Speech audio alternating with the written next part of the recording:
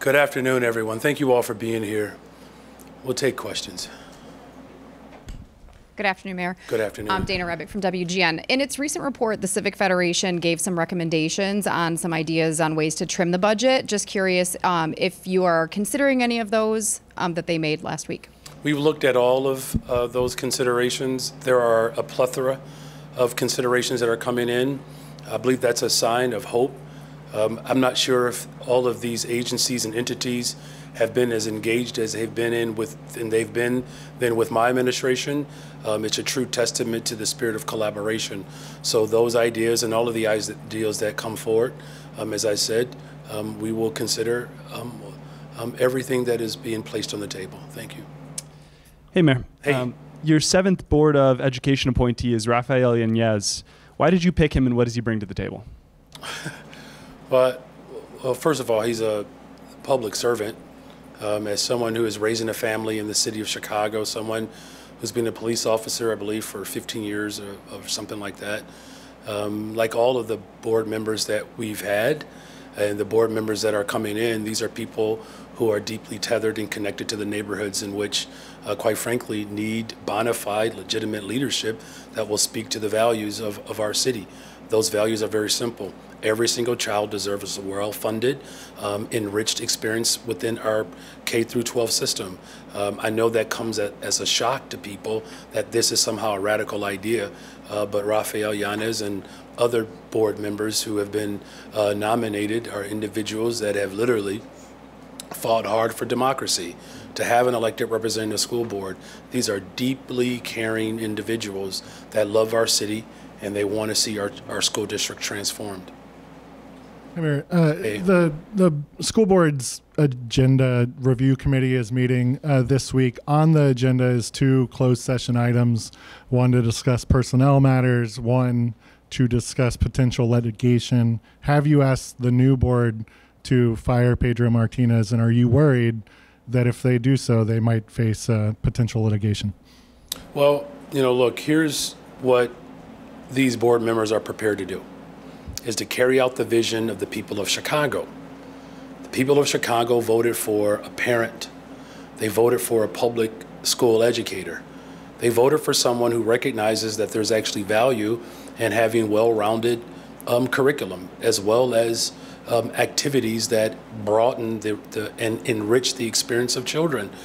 All of you all know that my children are public schools students, the first mayor in the history of Chicago to do that. And we're going to fight to ensure that every single family has an opportunity to experience the fullness of their child's potential. That's what this moment is all about. I have never moved in a surreptitious way as it relates to my vision for public schools. Too many of our children wake up every single day and they have to guess whether or not they're going to have real resources in their schools. We want to take the guessing out of our public school system. This ideal of choice, this ideal of privatization has been an absolute failure for the people of Chicago. And so, to your question, they're tasked to carry out the vision that I have for public education in this city. And my vision for public education is in this city, that once and for all, parent voice matters, no matter where you live. You deserve libraries, librarians, AP courses, honors courses. Just this week, we invested $2.5 million into a West Side school that we visited last year over at Collins. These students asked very specifically about the renovation of their building and access to better resources. Delivering on those promises is what I was elected to do, and delivering those promises is exactly what I'm doing. Good afternoon, Mayor. Hey, good afternoon.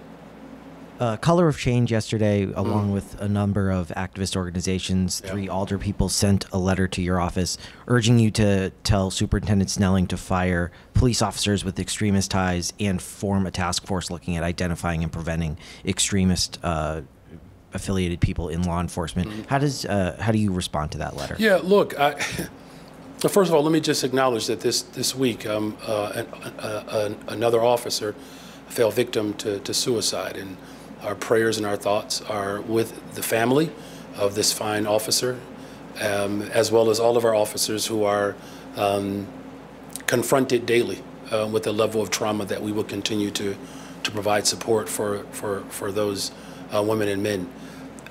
Look, I've had this conversation with Superintendent Snelling about identifying individuals who do not live up to our values and our standards. He has a very, I believe, extensive process that looks into the characterization of the accused or those who have demonstrated that they don't possess the values of our city. And we will continue to evaluate that structure as well as that criteria moving forward. And I'm still very much committed to making sure that our force, women and men, represent our values, and they're ultimately there to serve and protect. Hi, Mayor. How are Hi. you today? I'm wonderful. Thank you for asking. Welcome. I had a question about different interest groups. So Good Kids Mad City, public health workers who've spoken out about their anxiety around budget cuts. And I'm wondering if you had any response to their concerns, and just like what would you say to those different groups that are really looking for programming to continue on in 2025? Yeah, look, first of all, I'm very much still committed to expanding our behavioral health care.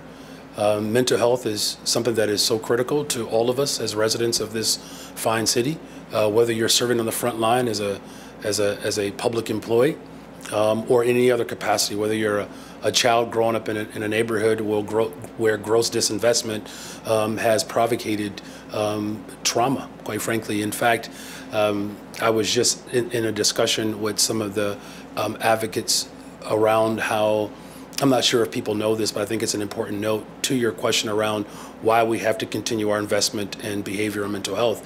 When the United States government, when our military is preparing for war, the doctors that they will send overseas, those doctors get trained in black neighborhoods where primarily black individuals live, because the United States military recognizes that the type of trauma that these doctors are going to experience as a part of their responsibility as doctors in war, that the best training is where black people live. That is very telling.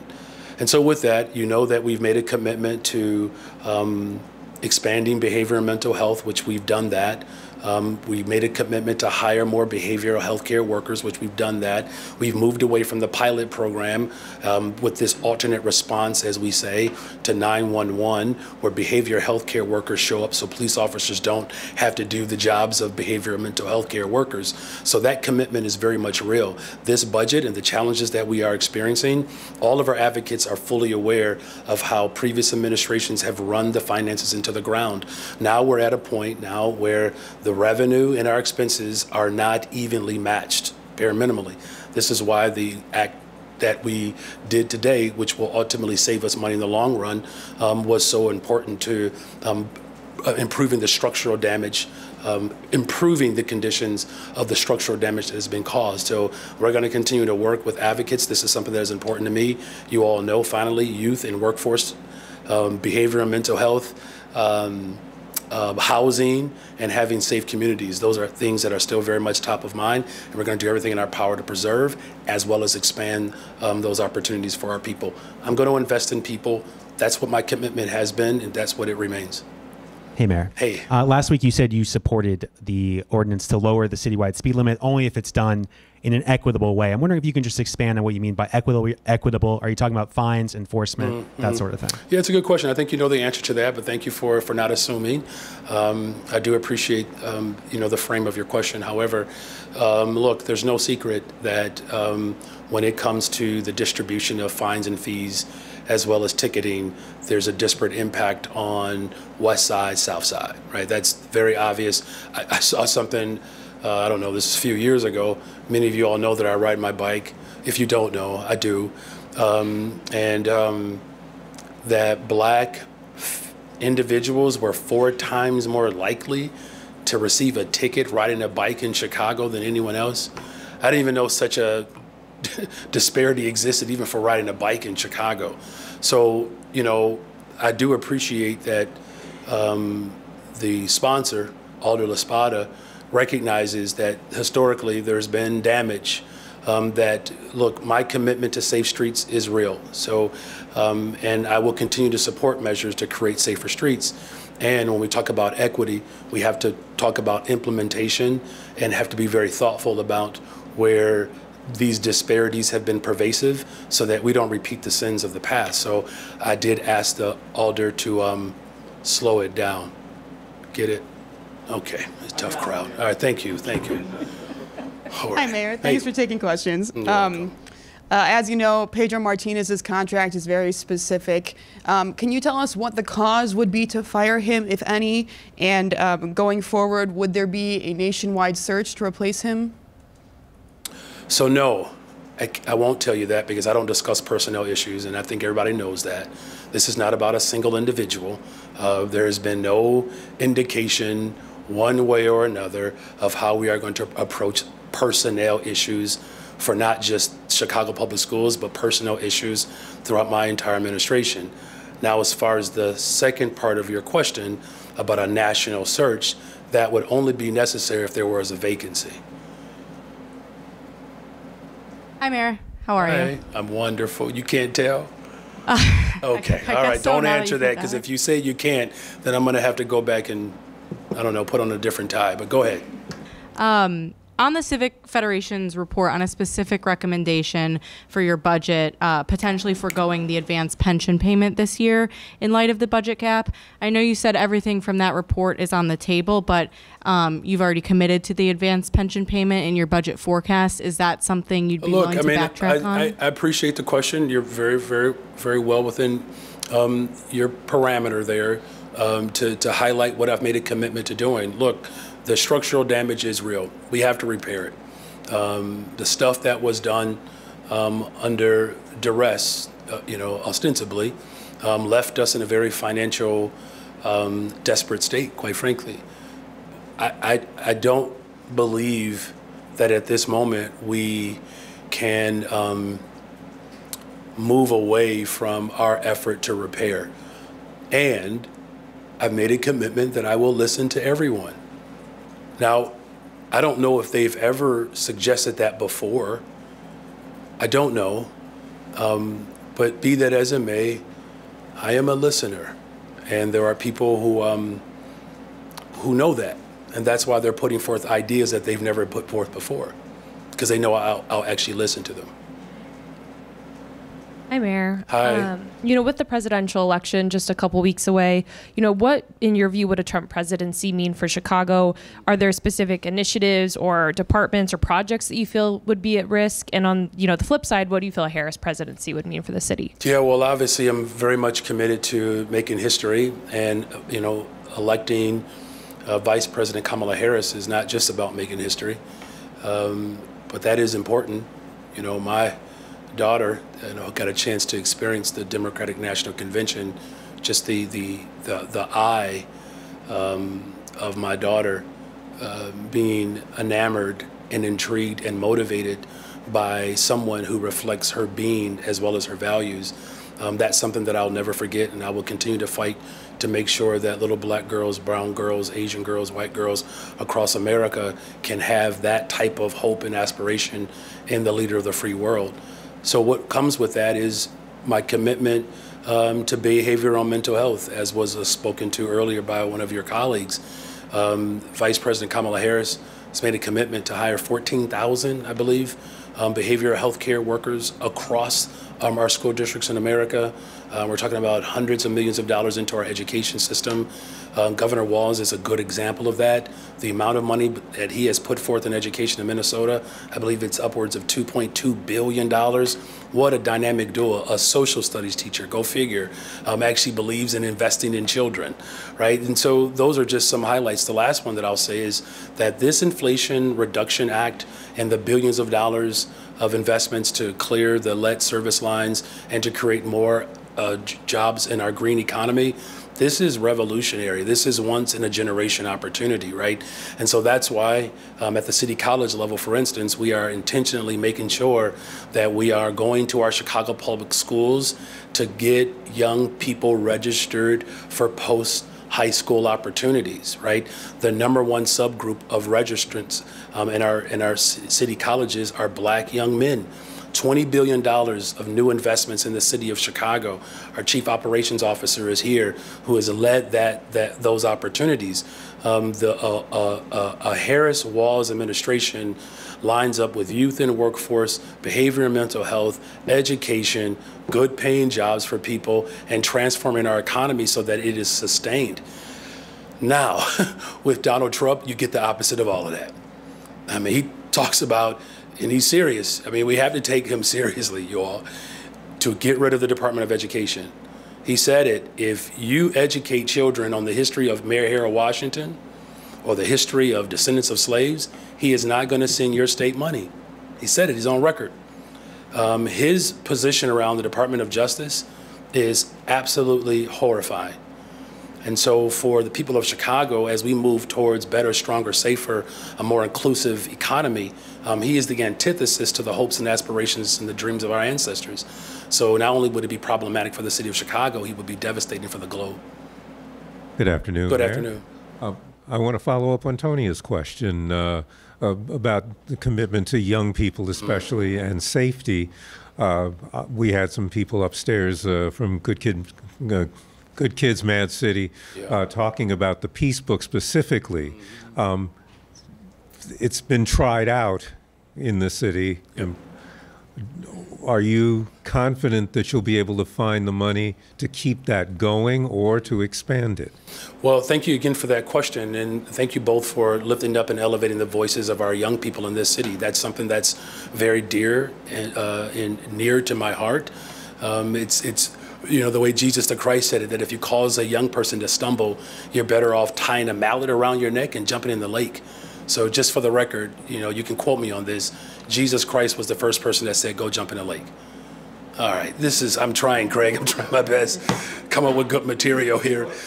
So look, we have to find it. You know, we had a pilot this year, right, Tina, where we hired, I don't know how many it was it 200 young people? This was an effort pushed by the young people at Good Kids Mad City. These are remarkable, you know, young people who want to participate in transforming our city. And so that type of participation and engagement from our young people is critical. We've also expanded our youth commission, right? 40 young people who are paid to come up with these ideas, right? Because we see the value that they bring to government. So the short answer is yes, we have to find ways to continue to support this effort because it's going to take all of us, you all, to build safer communities. Like, we have relied on policing so much. It is a shame. Quite frankly, I'll just be direct here. These individuals that say they support police officers, but their work doesn't back up the supporting the police officers, is not just disingenuous, it's hypocrisy. How do you say you support law enforcement, but every single day we keep asking them to do more and more and more and more? Not under my watch. And so the Good Kids Mad City, their efforts and the leadership of this young organization, I'm very proud of them, and we're going to do everything in our part to see more of that book come to fruition. Thank you for that question. Mayor, thanks for taking questions. The state comptroller is not a fan of the $1.5 billion refi, and some other municipal finance onlookers are saying there's no guarantee the savings that you're promising will be realized. Is there a chance that those numbers are not going to be accurate once you go to market with this borrowing, with the refi? Hey, Jill. Sure. Thank you for the question. I think there's been a lot of confusion around this transaction, so happy to explain a little bit. Whenever you go to market, you don't know what the rates are going to be. If we knew what the rates were going to be, well, I wouldn't be standing here at this podium. You know, I'd be relaxing in a cabana by a beach somewhere. We don't know what the market's going to be. But interest rates now are significantly lower than they were when those bonds were issued. So we know if we do a refinancing deal, we're going to save money.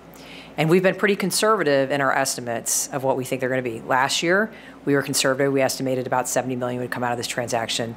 Now we're estimating about $90 million will. But truly, we think it's going to be significantly more.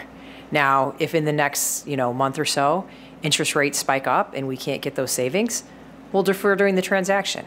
I mean, we're not selling bonds to sell bonds. We're doing this transaction solely to save money, and that is our goal.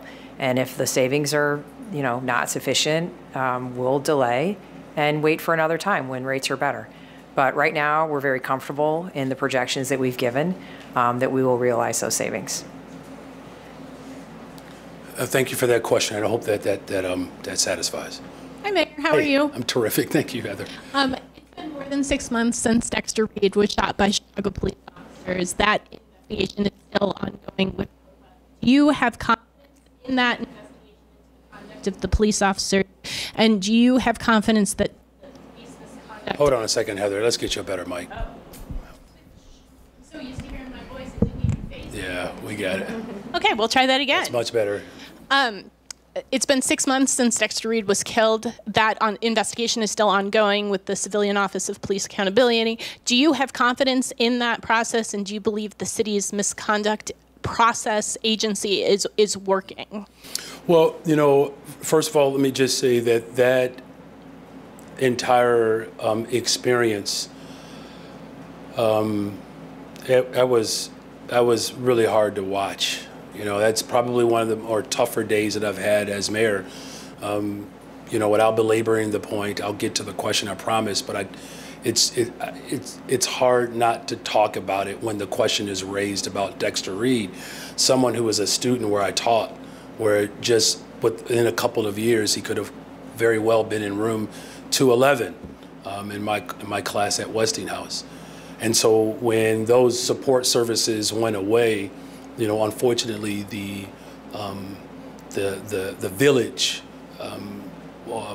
was not as strong as it needed to be for Dexter, and so that's why these investments are important now. As far as you know, our conversations right now continue to give me confidence that we will, you know, have an investigation that honestly reflects, you know, what happened.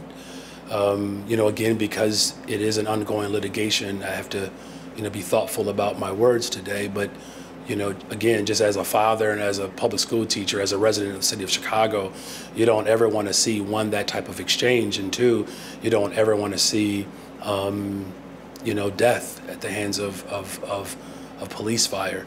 So, yes, I remain confident, and I think it's just slightly more expansive for me. The way the city responded and showed up, that could have tore our city apart, and it didn't. That's indication that I'm only lifting that up, Heather, is because that's some indication of why my confidence still remains. Where other cities, and even this city, was torn apart by a police-involved shooting. You know, was it just this Sunday, right? There was a 10-year anniversary of the murder of Laquan McDonald. So, you know, that is very triggering for the people of Chicago. So the confidence that I have in what I'm exuding is really based on how much our city has grown over these last 10 years. And yeah, again, the desire really is to make sure that we have systems of care around young people so they're not in a position or a situation that compromises them. And we certainly have to make sure that we don't have a scenario or a situation where law enforcement is not living up to our work to have constitutional policing. Thank you. Hi, Mayor. Thank you also for taking questions today and for getting a good mic so that you could hear me. If I could just, a quick yes or no question. Is your vision for CPS to have a new CEO? My vision for CPS is to make sure that every single child, particularly neighborhood schools, are fully funded and resourced. It's never been about, yes or no, I guess I meant a yes or no question. Yeah, I get what you're saying, but I really wish it was that simple. I do, and I understand why, you know, this is a conversation around one individual, but you know, look, you all, if it was just simply one individual that could change the course of history, history would have been changed by now, right? And I don't mean to be lectury, I promise you I don't. And I don't discuss personnel issues, and this is not about one individual. You know, look, for 2 consecutive years, you all, we've had, you know, steady growth in our public school system. That hasn't happened in over a decade.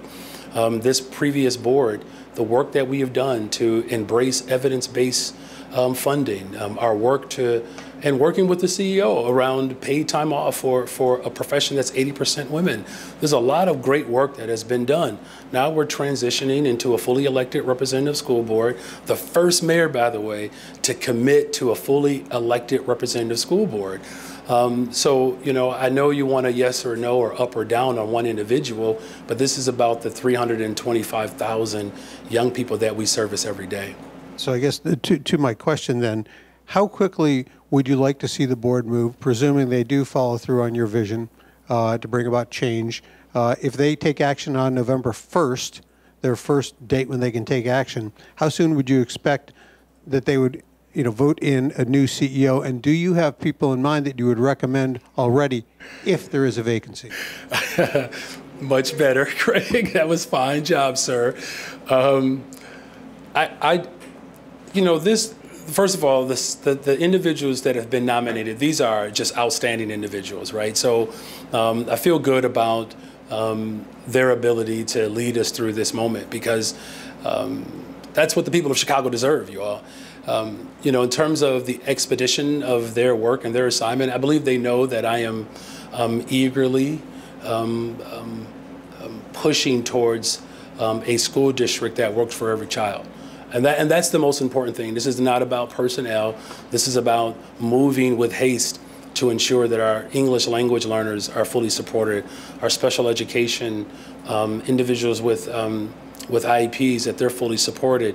I believe our district is roughly 25 to 30% individuals with IEPs. A good portion of them are young black boys. The work that we're doing around education for black children in particular, we have a committee that is dedicated to that work. And so there's no time to wait when it comes to executing that full vision. And I believe this board is up for that challenge. So not too long ago, you described your leadership style as a Chaka Khan song. You said that you do it naturally. But the people in the Deep South have a Chaka Khan song for you too, because they're not seeing the investment, that the nebulous investment that your administration keeps promising. So their Chaka Khan song is, "What you gonna do for me when the chips are down?" Straight question, looking for a straight answer, straight out. Okay, well, it's not every day that I get a question from Chaka Khan's perspective, but I do appreciate it. It's actually brilliant. Kenwood, by the way, where my son goes. So shout out to Chaka Khan and her being every woman. Look, we just were in the 28th Ward on Friday with Alderman Irvin. $385 million of new investments for infrastructure, for jobs, for affordable housing. I talk a lot about the young people that we've hired. I think it's, and I'm not saying that you're doing this or this is your motivation, but the almost 28,000 young people that receive summer jobs, of which the top 10 neighborhoods were on the west and south sides of Chicago, those are real investments for those families. I know what that's like. I don't mean to sing a sad love song. Do you know who wrote that? Another sad love song? That's okay. It's Tony Braxton, I believe. But you know, look, when I got my first check, when I was working a summer job, it's $300, I promise you. And the first person that greeted me with that $300 check was my mother, because I had to give her that full check.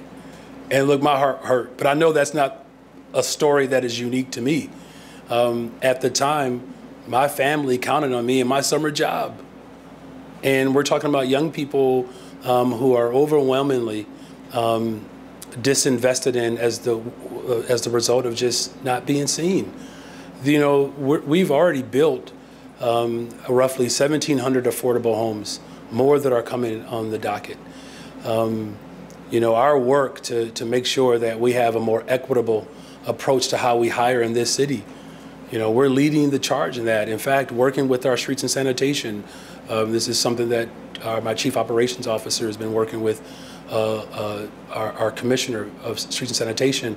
70 young people came through a summer program. I think 12 or so went on to college, another 52 young people, our young people who are poised to be city employees. You know, the fact that we have, you know, prime contractors like BOA Construction, that received the main contract at an airport for expansion. That's the first black company in the history of America. You know, so, I mean, I can go on and on. I mean, but I think that the point that I'm making is that the investments that we are making are real. And finally, I actually find it to be not only disingenuous, but I find it to be reprehensible to be dismissive of those investments, because the people of Chicago have longed for them. And so I think it's imperative that we share what the truth is. We have spent 20 times the amount just on the west and south sides of Chicago to a crisis that nobody could manage nationally. Fixed it, built a single shelter system to respond to a housing crisis. In fact, had we actually passed Bring Chicago Home, we would have the exact amount of money that we need to have a shelter system that responds to the fact that 70% of those that are unhoused are black folks. So the people who voted, or I'm sorry, the people who spent money to compel voters to vote against that investment, that was a vote against black people. Now, I'll close with this. I just find it. One more question, though. Just relax, okay? You'll get yours. Don't interrupt me ever again. I find it interesting that the only other time in our city's history where an administration has been vehemently opposed the way my administration has been opposed is during Mayor Harold Washington's administration. Now, there are some people who oppose the work that we're doing, are the same folks who would be standing on top of desks if it were 1983. So we're going to continue to invest in people because that's what I promised to do. Last question.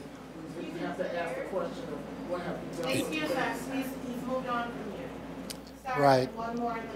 William J. Kelly, City News, Mayor Johnson. As a lifelong Chicagoan, by the way, it breaks my heart to hear from real Chicagoans every single day how they feel unsafe in the city of Chicago, the streets. Every day, every weekend, double-digit shootings. We have, obviously, murders, carjackings, armed robberies. A young man, 18 years old, Josh Kendall, from your hometown, Elgin, I believe, was shot in the head and murdered out in front of the United Center, where the DNC was held. You like to brag about how safe it was. Of course, millions and millions of dollars, security fences and helicopters and everything else, keeping DNC party guests safe.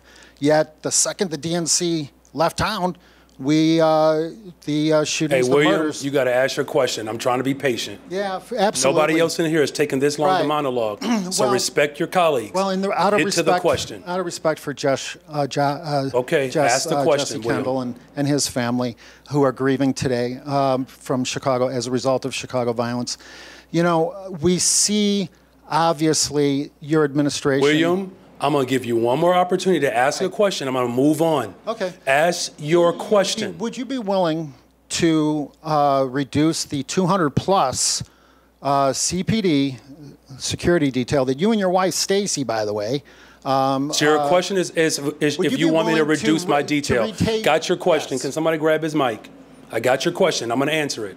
Your question is, I got it. Your question is, should I reduce my detail? Right. So let me just first of all acknowledge the pain and the suffering that victims of gun violence have experienced in this city and around America. It is gut-wrenching, absolutely. And my deep condolences, not to just this family, but all families that have experienced violence at the hands of gun violence. It's a real problem in America. Now, with all of the reductions that we are experiencing in Chicago right now, reduction in homicides, reduction in shootings, reduction in vehicular carjackings. All of the violent crimes are trending in the right direction. In fact, we were just in the 11th district on the west side of Chicago, where we have cut the homicides in half in that district. Now, do we have more work to do? Absolutely. That's why I made a commitment to hiring 200 more detectives by the end of my first term, which I would do that by the end of this year. We made a commitment for technology that is useful and effective. We will have 3 brand new helicopters by the end of this year. It's why we've also have alleviated the pressure off of police force by taking our pilot program of the alternate response to 911, and we've made it a real program so that police officers would not have to respond to the 40% of the calls that are mental health crises. That frees them up to respond to the more violent nature crimes, right? And so there's been clear investment into our community safety that is the reflection of the full force of government. Now, as far as my own personal detail, that is a dynamic that we have a lieutenant based upon previous administrations. Detail, or is that part of your detail? It's all part of the same. So thank you. Last question. Good afternoon. Good afternoon. Mr. Mayor. Okay. Oh, sorry. I appreciate you standing up in my honor, but you don't have to do that. I have Thank to. you, I'm African. I understand the culture. When you see Trust a me. mayor, you stand up. But Respectfully, this is different. That's why I just wanted to make sure I clarify that. He meant no disrespect. That's a cultural dynamic that I recognize, brother. Thank you, sir. You're welcome. My name is Dr. Wale Idris. I'm the publisher of Africa USA Today magazine online. You can Google it anywhere. Many Africans in the diaspora, they're making a complaint to me that I should address it to you, Mr. Mayor, that during the election, you always frequent in African community, but now they don't see you frequently anymore. What should I tell them when I go back to the community? That's number one. Number two, I was so depressed this morning when I saw many people lodging all kind of campaign, negative issue to you in the chamber. But that is not new. I've been covering this city, this beautiful city, politics since Harold Washington, Rahm Emanuel, Roy Lightfoot. So it's nothing new. But how do we solve this grievance? I mean, what do I say to people that calm down? I mean, it's only a man, it's only one man. I'll be your advocate if you want me to. Free. All right. Well, thank you. I think the OIG would appreciate that that asterisk there. Look, the African diaspora is a rich part of the soul of Chicago. Over the last 17 months, I've worked to visit neighborhoods all over the city. In fact, I believe within the first year, we visited every single neighborhood. And so it's important that we do that. To the many festivals that I enjoyed prior to becoming mayor that are still important to us. In fact, my wife and children were able to attend when I was not able to for this last around some of those festivals. But, I can assure you, now that we've made a lap around the city, we will continue to engage with communities all over the city of Chicago, but more specifically the African diaspora. As far as the energy that's in the room, let me just say this, you all. To the extent in which there has been, public debate and some tension within our government, that's what sharpens us as a city. So in that regard, there's not a new dynamic in terms of competing ideas. What is unique about this particular moment is that every single promise that I've made, I've worked hard to keep. I have. I know someone, earlier, characterized me as a steamroller, which, by the way, if that is the case, do you know how slow steamrollers move? I'm just saying, for the record, if you were to characterize my administration as a steamroller, I would consider that quite patient. Because we have been patient. But the people of Chicago have had to wait for decades as it relates to these critical investments. And some of the puerile behavior, the petulance that exists, look, I get it. That puts on a show for you all, quite frankly. The vast majority of people that I run into all over the city, do you know what never comes up? Man, Mayor Johnson, how about that last city council meeting? No one ever brings it up. They don't. They don't talk and say, wow, Mayor Johnson, did you read that last tweet? You know what they ask? Hey, Mayor Johnson, do we have an opportunity to do more of what we're doing? How do we respond and show up for the people of Chicago? That's what I'm doing. That's what I was elected to do. And I'm enjoying my time serving as mayor of the city of Chicago. As you all know, the greatest freaking city in the world. Hear, hear. Thank you all.